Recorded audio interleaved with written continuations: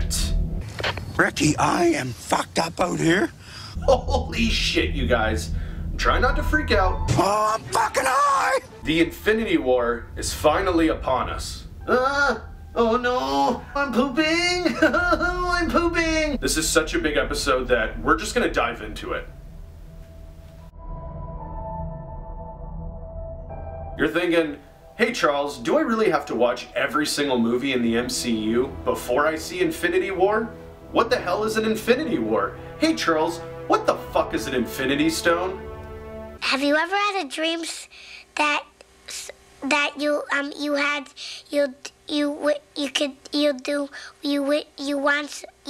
could? Don't worry. I'm gonna make sure you guys are all fully prepared before you go and see Infinity War. All right? It's gonna be fine. I'm gonna walk you there. We're gonna be like, ooh and ah. Hey man, thanks for that video. I know what's going on, and it's crazy. I think it's good, except it sucks. So let me do the plan, and that way it might be really good. Wow. On this episode of the Nerdgasm, we're going to be looking back at the MCU and focusing on the important things that you need to know before we rush and go see Infinity War. Correct. I am the smartest man alive! And with that, let's do it! Guys, come on, we rehearsed this like 15 times. I put my fist in the air, and then you guys are supposed to pick me up and I go, oh, come on, don't do it now. Oh, son of a...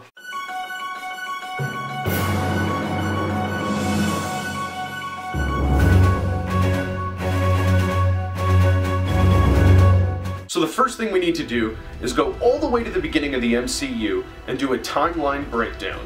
Breakdown! The Marvel Cinematic Universe was announced, and it would start with a major storyline expanding over 3 phases. Phase 1 of the MCU all started with a little movie called Iron Man. Damn. Good luck keeping up. Not only was this movie the start of a huge developed character universe, but it actually made us invested in a character that most people wouldn't normally care about. What's going on here? Let's face it, this is not the worst thing you've caught me doing. Iron Man gave us our first look at a connected universe, as well as something completely new for Marvel, or any studio at that time. One of the biggest things Iron Man introduced was the now infamous after the credits scene. You're still here? Not only did this clip make you sit all the way through the credits, but it actually set up a storyline these movies were building up to. Mr. Stark, you become part of a bigger universe. You just don't know it yet. Who the hell are you? Nick Fury, director of S.H.I.E.L.D. Oh. I'm here to talk to you about the Avenger Initiative. After the success of Iron Man, it was time to reintroduce a more familiar character from Marvel, the Incredible Hulk.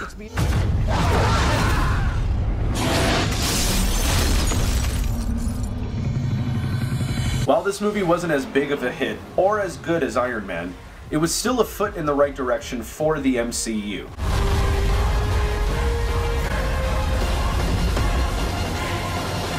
Here you have an unusual problem. You should talk. And another important after-credits scene. What if I told you we were putting a team together? Who's we?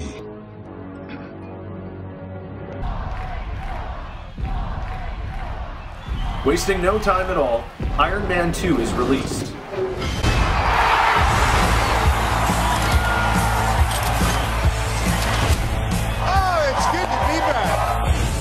The sequel did a great job of introducing more heroes and expanding the universe further, notably introducing War Machine and Black Widow.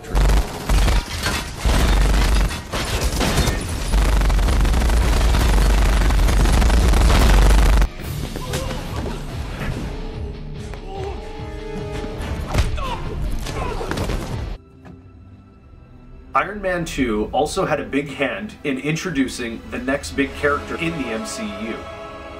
In the after the credits scene, Thor's hammer is in the middle of the desert, and S.H.I.E.L.D. operatives are closing in to try and secure the area.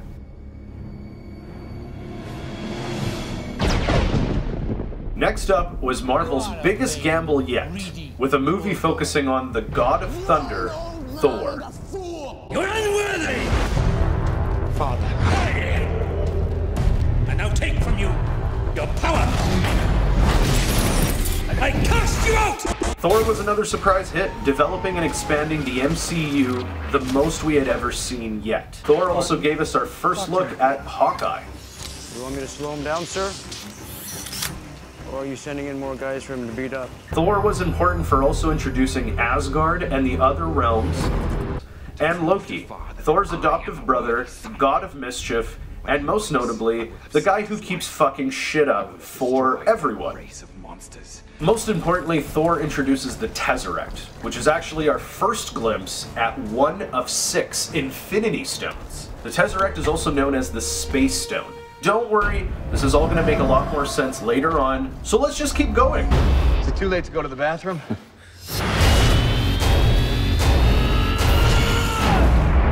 After Thor, there was one more major character that needed introducing before we could have our super team assembled. Captain America, the first Avenger, is released. The first of many.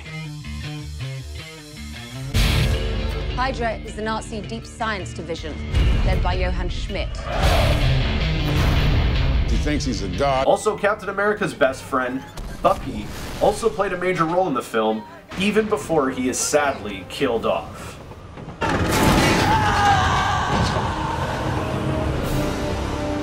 Important things from this movie. Cap sacrifices his life to save the world by crashing a nuke-filled Hydra plane into the Arctic. The film ends with S.H.I.E.L.D. discovering Captain America's shield, and then eventually Cap himself frozen as a human popsicle. They thaw him out and welcome him into modern day, leading to the most important superhero team-up ever.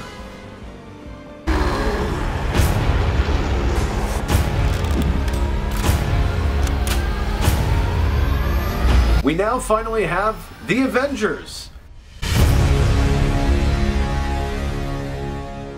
This movie is a huge milestone in every way. Not only is it a huge financial success, but the MCU is brought together so beautifully. Most notably, this movie introduced our second Infinity Stone, the Mind Stone, and it was used as a weapon in Loki's scepter. But where did Loki get an Infinity Stone, you ask? Well, let me tell you. Avengers had probably the biggest after-credits scene, showing our first glimpse of the big bad villainous titan, Thanos. Is to court death.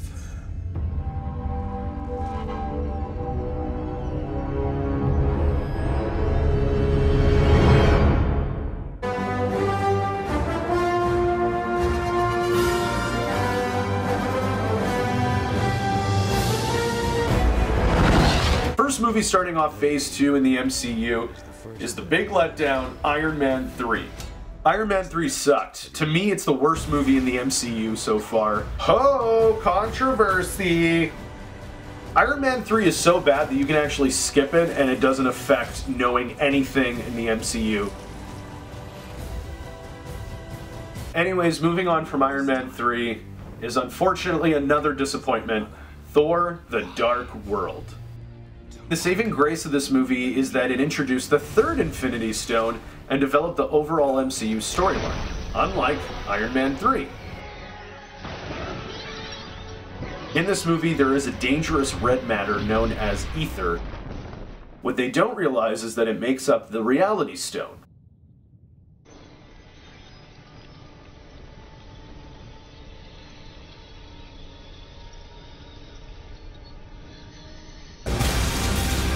With Phase 2 having a little bit of a rough start, Captain America, the Winter Soldier, gets everything back on track.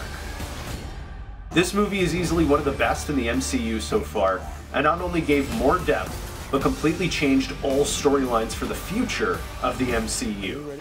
This film also introduces another character to the roster, the Falcon.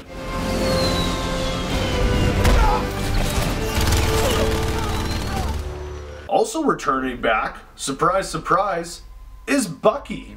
What? Turns out Bucky isn't dead at all. He's now a super assassin working for the Russians, now called the Winter Soldier.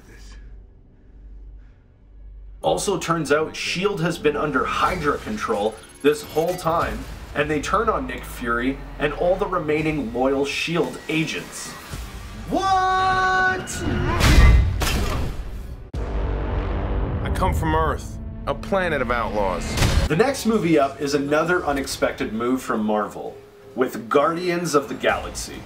This movie showed a whole other side of the MCU like never before. Pushing the cosmos further than Thor, we got a space adventure mixed with the funniest characters we have seen yet, easily becoming every fan's favorite character team-up. Also probably one of the best movie soundtracks of all time. Guardians also introduced a lot of new and important characters for the MCU. Drax, aka the Destroyer. Since his wife and family were killed, he's been on a rampage across the galaxy in his search for vengeance. Gamora, surgically modified and trained as a living weapon. The adopted daughter of the mad titan Thanos. Recently, Thanos lent her and her sister Nebula out to Ronan, which leads us to believe that Thanos and Ronan are working together. Subject 89P13 calls itself Rocket, the result of illegal genetic and cybernetic experiments on a lower life form. What the hell? They call it Groot, a humanoid plant that's been traveling recently as 89P13's personal houseplant / muscle. Peter Jason Quill from Terra, raised from youth by a band of mercenaries called the Ravagers, led by Yondu Udanta. Oh, I'm sorry. I didn't know how this machine worked. What a bunch of a-holes. Oh, my new friends. Before creation itself, there were 6 singularities. Then the universe exploded into existence, and the remnants of these systems were forged into concentrated ingots. Infinity Stones. These stones, it seems, can only be brandished by beings of extraordinary strength. Observe. These carriers can use the stone to mow down entire civilizations like wheat in a field. There's a little pea coming out of me right now. Once for a moment, a group was able to share the energy amongst themselves, but even they were quickly destroyed by it.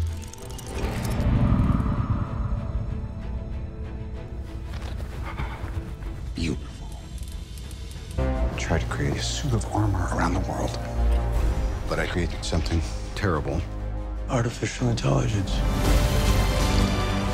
Next up is the second outing for the Avengers, in Age of Ultron. While this movie had some great scenes and moments, it was not as epic as the first Avengers movie. This movie also introduces a few more important characters for the universe.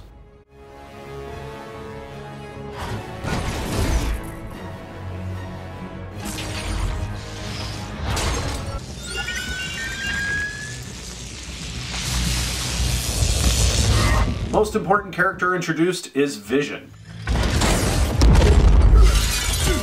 He is a sentient being controlled by what used to be Loki's scepter from the first Avengers, the Mind Stone. It gave life and now sits on Vision's forehead.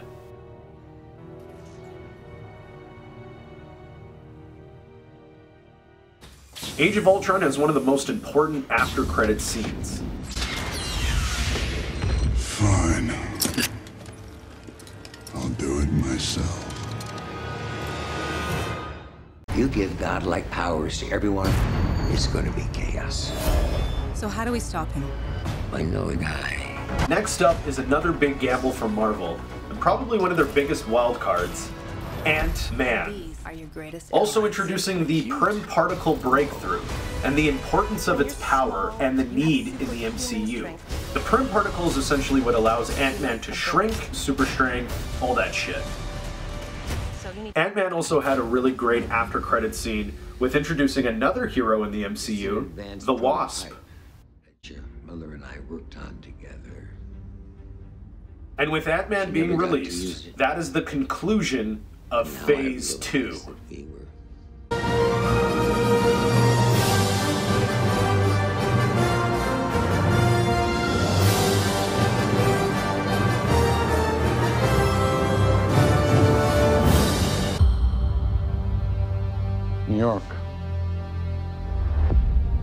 Washington, D.C.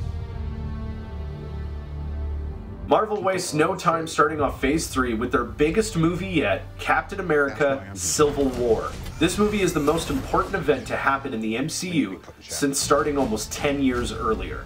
Not only does this movie introduce very important heroes in the MCU, Move, Captain. I won't ask a second time. On the roof! Hey, everyone. it finally deals with the increasing number of superheroes showing up, and more importantly, the villains and threats against Earth. So important factors from this movie: Black Panther and Spider-Man kick a lot of ass. Thank fuck they are finally in the MCU. Vision almost kills War Machine by accident. Captain America almost kills Iron Man. And then basically the Avengers are completely split up. And shape reality. We travel great distances. After the events of Civil War, Marvel decides to introduce another hero into the MCU, Doctor Strange. The real reason for introducing Doctor Strange is to show us another layer of the MCU, this time being a secret society of sorcerers that can control and manipulate energy to their will. But is he ready? While Doctor Strange is learning to become a great sorcerer, he comes into possession of the fifth Infinity Stone, the Time Stone.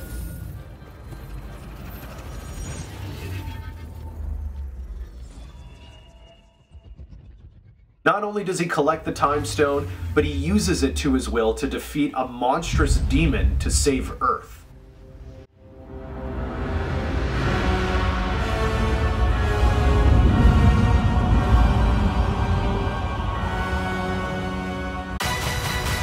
Hope you're ready. It'll be here any minute. So next up we have the highly anticipated Guardians of the Galaxy Volume 2.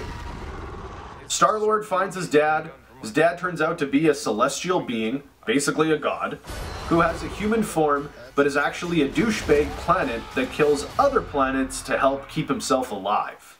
Yeah, what the fuck. Really, the reason for this movie is that Star-Lord finds out he's half god, which really means he's stronger than he thinks and should come in handy against Thanos.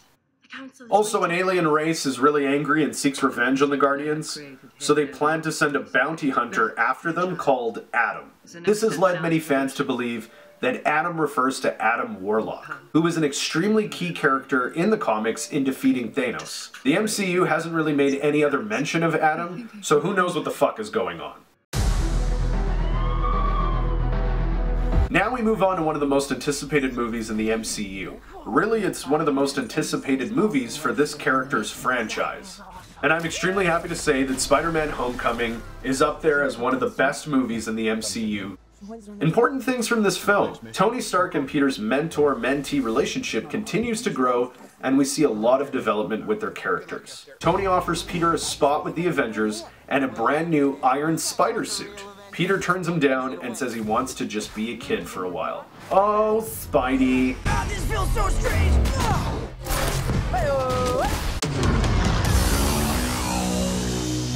So much has happened since I last saw you.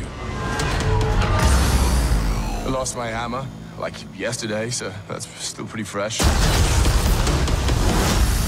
And then I went on a journey of self-discovery, where I met you.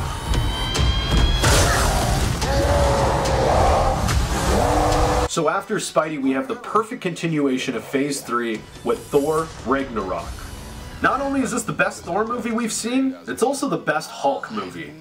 Also introducing important characters to the MCU.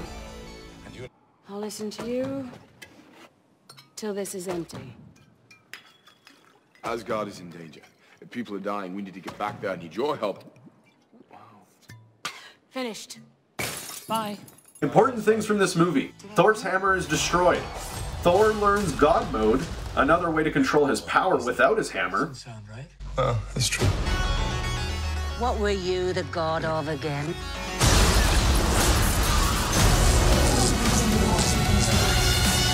Asgard is destroyed with the last of their people on a spaceship. Loki is still a douche and steals the Tesseract yet again. And lastly, we're the same, you and I. Just a couple of hot-headed fools. Yeah, same. Hulk like fire, Thor like water. Well, kind of both like fire. But Hulk like raging fire, Thor like smoldering fire. After the credits scene, a huge fucking ship shows up right in front of the ship carrying Thor and all the Asgardians. I believe that that's Thanos' ship, and he is going to take the Infinity Stone from the Tesseract. I wouldn't worry, brother. I feel like everything's going to work out fine.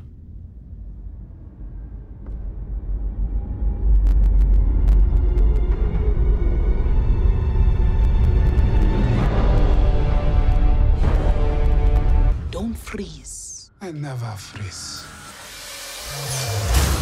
Now we get to our most recent film in the MCU, Black Panther. Finally, the most diverse cast, the most diverse heroes we have seen yet in the MCU. This gives us our deepest look into Wakanda yet. It shows us that they are the most technology advanced nation on the planet, and it really shows that they have our biggest chance at defeating Thanos. With the help of the Avengers, of course. This movie introduces a ton of important characters. Is an undercover spy. She takes people down any way she can. I got into a disagreement. Did he freeze? Like an antelope in headlights. Are you finished?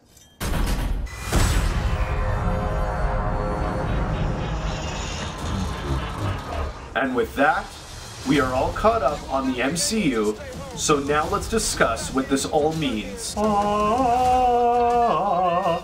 If you guys have been paying attention, I've only listed 5 of 6 Infinity Stones. I'm freaking out, man. Last place we saw it was with Loki at the end of Thor Ragnarok. Thanos would want this stone because it would allow him to travel anywhere in the universe at any time. We all know that it went from Loki's scepter to now Vision's head. And to no surprise, the Mind Stone has the power to control, yup, you guessed it, that's right, your farts, brain, mind. Yup, it has the power to control your mind. Nailed it, boo! It's pretty obvious why Thanos would want this stone. It would make it extremely easy to enslave a whole planet, or maybe just to control the minds of some of Earth's mightiest heroes. But if I may ask, why not keep it secure in your own vault? The Tesseract is already on Asgard. It is not wise to keep 2 Infinity Stones so close together. The last time we saw the Reality Stone is when it was being delivered to the Collector at the end of Thor: The Dark World. The Reality Stone has the power to alter reality as well as turn it into dark matter. There's a lot of reasons why Thanos would want this stone.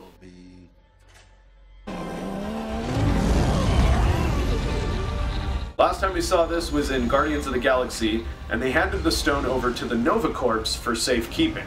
Now we all know that the Power Stone has endless amounts of energy and destructive force that can actually destroy all life, and it's pretty obvious why Thanos would want this one. With a snap of his fingers, he could destroy a planet.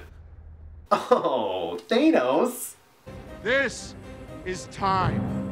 Endless, looped time. And the last place we saw this stone was safely being held with Doctor Strange.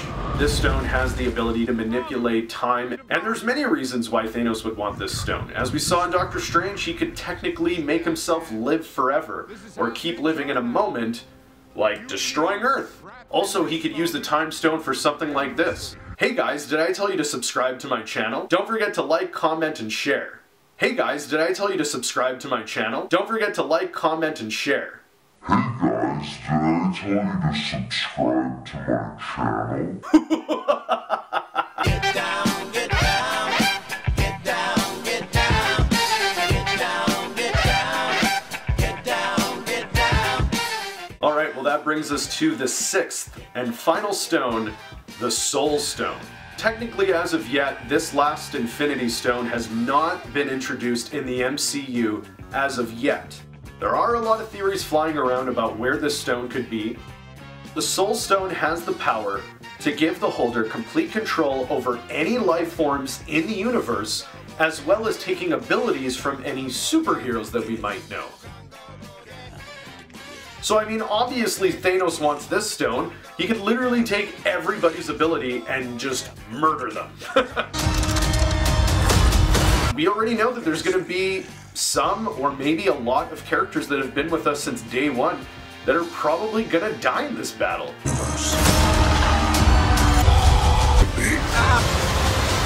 This is a huge movie. I mean, the filmmakers as well as Marvel even went as far. They posted on all social media pleading with fans to please respect the movie and don't share any spoilers online. I said, you better not! You better not! And actually, because of that, I want to let you guys know that the Nerdgasm is going to be taking a little bit of a break after this video.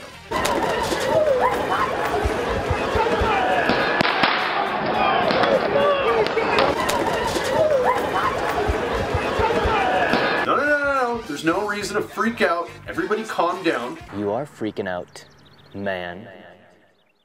I'm going to be working on a few other projects. I'm making another short film. I'm working on another series that will be on my channel. And I want to just devote some of my time towards that. Yes, yes, yes. Yes, yes, yes, yes. Yes, I'm going to say it again. Hey guys, did I tell you to subscribe to my channel? Don't forget to like, comment, and share. Thanks again for stopping by, and I'll see you next time on the Nerdgasm. I swear to God, if Thanos kills Captain America, I'm going to shit out of my dick. I'm going to be so upset.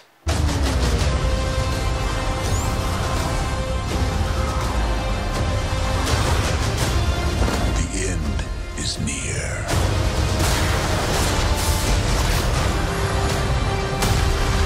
When I'm done, half of humanity will still exist. I'm Peter, by the way. Doctor Strange. Oh, you're using your made-up names. Then I am Spider-Man.